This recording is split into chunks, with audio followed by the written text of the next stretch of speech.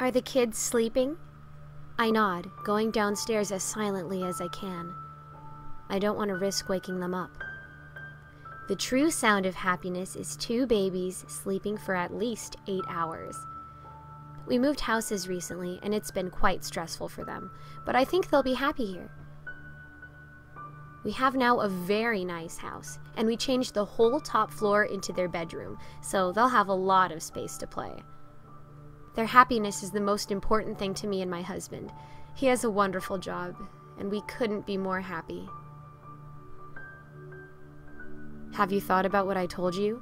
He asks, sitting next to me on the couch. Sorry? The party, dear. All the guys from my job are going to be there. We should go. We already talked about this. We can't. I don't feel comfortable leaving the kids with a stranger.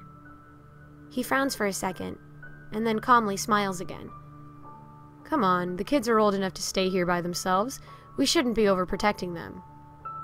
Now I feel silly. Of course they're old enough. I guess a mother never wants to think about her kids growing up. Okay, I say. But let me ask them first. After a quick kiss, I go upstairs again, where the boys' study room is. And there they are, working as hard as usual. They're wonderful young men. All of their high school teachers say it. I couldn't be more proud of them. Kids, your father and I want to go out tonight. Could you stay here and take care of the house? Sorry, Mom, one of them says. We can't. We have a party too, and we already said we were going. We need to take Dad's car. I sigh, going downstairs again. I should have thought so. My kids are too well liked for their own good. The kids are going to get the car tonight, I explain once I'm next to him again. So I guess that's it. No party for us tonight.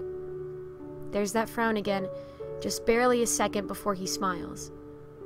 Now, don't be silly and go get dressed. I'll get everything ready. I smile, going upstairs where every single corner of the room is filled with the most beautiful clothing I'd ever seen. Should I hurry? I ask him, looking down. Absolutely not, he answers, opening the main door now leading to a party room full of people, frozen in midair with expressions of horror. I'm not going to let them move until we're ready. I smile.